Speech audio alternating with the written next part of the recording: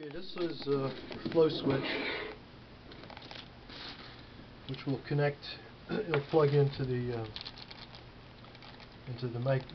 Micromag, not the Micromag controller, but the power supply controller for your water flow safety protection. This will eventually be mounted on the wall. Let's go back there and I'll show you how it works.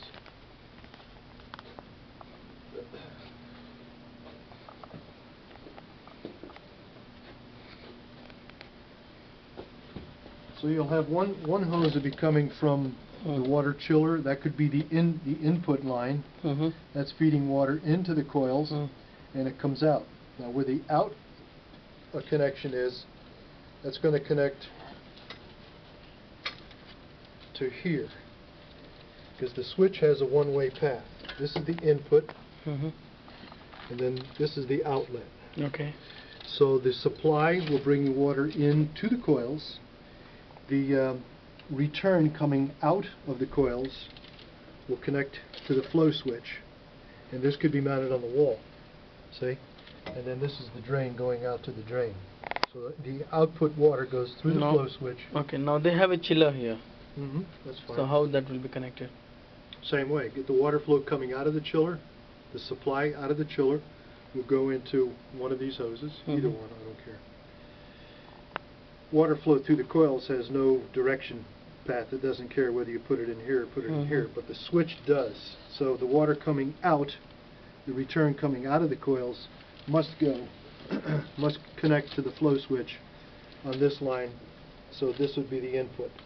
Water's coming out of the coils here, down out to the drain. Okay. That would be, and this would be mounted on the wall.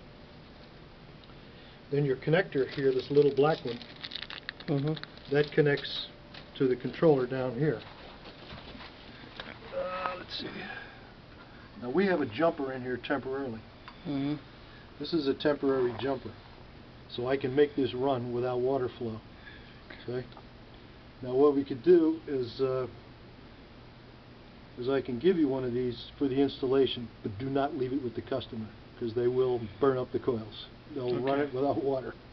I could give you one of these as a spare, and that just plugs in. And when you want to take it out, you push down on this little plastic tab. That'll pull it out. So with the water flow switch, that goes only one way? Yep, only one way.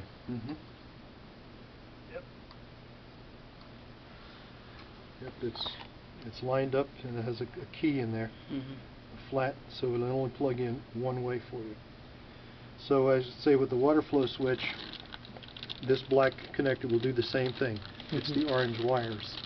That's going to plug in, and that'll be your water flow protection. We also have thermal switches, these two little thermal switches. They'll be epoxied on the back of the coils once everything is installed. I think Pradap has those films. Double check that he has the films from the other job. I think they filmed all of that, of how to install those two little connectors. They go right, they're installed right on the back of the coils. So the two heat sensors, these two heat sensors are in series with the water flow switch itself. So either one that fails, if you don't have water flow, it's going to fault, or if the temperature sensor gets too hot, it would open the circuit and cause the power supply just to turn off.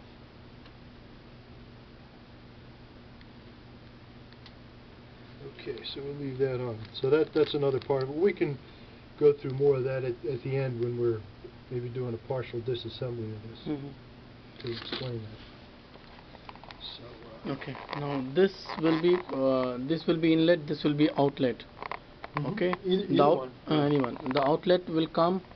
I mean, it will come and connect to the flow connected switch. to the flow switch here. Right. That's going to connect to the hose on the flow switch. Okay. And that will be out to the chiller. Right, and this will be the return out to the chillers. This is the out, it's stamped out. Okay. This will be the outflow going over to your chiller. Okay. There's no adjustments required. That's I mean, just connections, nothing else. It's all pre-adjusted. Okay. We set them here for the correct flow. Okay. So in here, the way this works, it's a very simple switch. If you have to clean it, you can remove this plug if there's any contamination. This is the little piston that moves back and forth. So when Okay. there's water flow, it moves the piston in against the spring. Okay. And here's a little permanent magnet.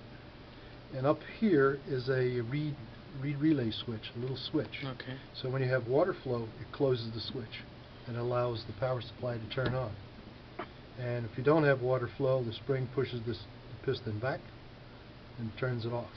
It's a very simple switch, easy to maintain and easy to clean. But if they have a water chiller, that's a good idea because it's more apt that you won't have any contamination from you know, old dirty pipes with cooling water. Okay, that should do it.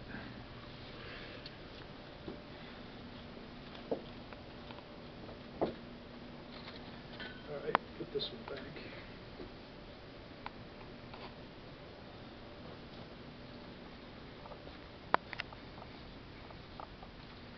This all wrap that up later. This is epoxy to mount the switches. There's a little two-part mix epoxy. Which switches? These little temperature Okay, switches. okay. Yeah, they'll be stuck on the back of the coils. Okay. I'll show you where they go. Okay.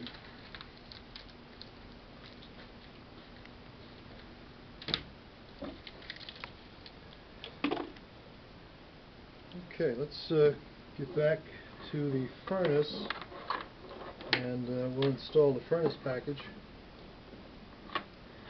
Get this in position for you.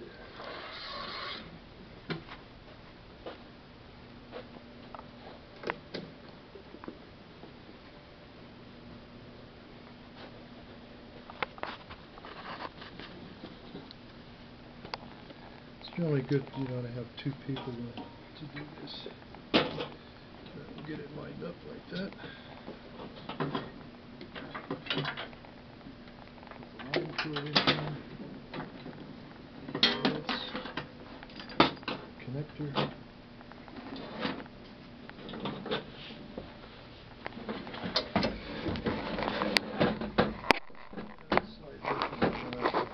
Let me get a couple screws.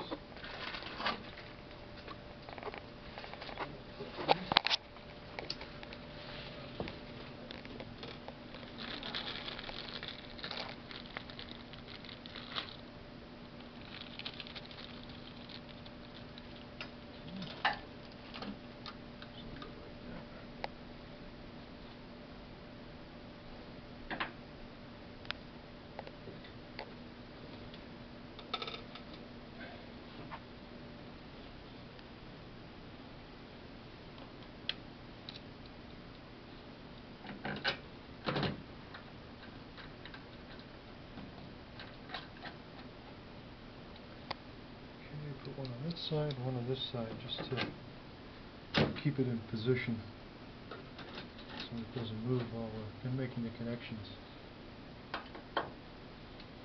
Okay.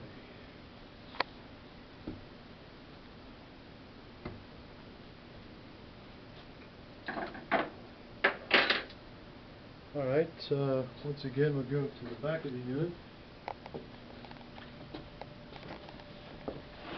Make some connections here.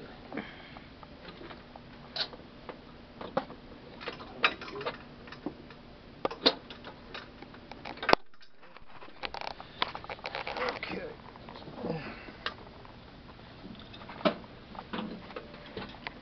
Alright, this cable comes out and it's labeled. It says to the controller. That'll come down here, and this is labeled heater. That'll connect right on like this. That's from the gas chassis. It says to controller. Okay. That plugs in. This is the heater cable coming from the furnace. And that'll plug right here. That's labeled furnace. It has a different connector. That'll plug in like that. Okay. Now the vacuum port, which is right here, connects to the back of the furnace. Just like that. And it just pushes on. That's it? And then you tighten it, and it has a little so you tighten, there's an O-ring inside, so you push it on and then you tighten down this device. Okay? So we just push that in place and tighten it down. Okay. Alright, now as far as, oops, put that off. As far as hose, let's see. This will go to the extraction pump. This is the pressurized feed from the helium bottle, which we'll bring over here later. That'll give us gas to the system. And this goes up to the exhaust draft heater. This will go up to the top. And I'll bring that up to the top through here. Okay. That's the exhaust, right? Right, that'll go up to the top exhaust draft heater. Exhaust draft. Mm-hmm. That's coming from where? Right down here. Right here. It says to exhaust draft assembly. Okay. That's this one. Okay. And that's going to go up to the top of the unit. Which I'll... Any particular reason why it's kept up?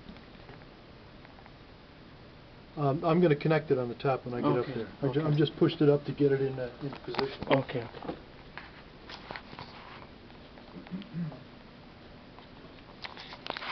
So that'll connect right up here. This will just connect right on here to the exhaust draft here. Exhaust draft assembly. You just push it on like that. And there's just two little rubber O-rings in here that sit on top of the glassware. So you can just position it like that. And then I rotate it over to the right so the hose is out of the way. When you put your Hall probe in, it won't bump into it. So that pretty much sets it up. So once the furnace is installed and the gas chassis is installed, we'll connect up the rest and we'll be ready to make a run. When you're finished and the customer would like to go back to room temperature, all he has to do is remove the furnace. You do not have to take this out. We can leave this in position, which is good news. Just this furnace? Just the furnace. Yep, you can open up the air gap carefully and remove the furnace, put the furnace away safely in its box, and we could leave the gas chassis, vacuum chassis, in position. Switch it off, that's it. Just switch it off and leave it in position. Okay. All right, that should do it.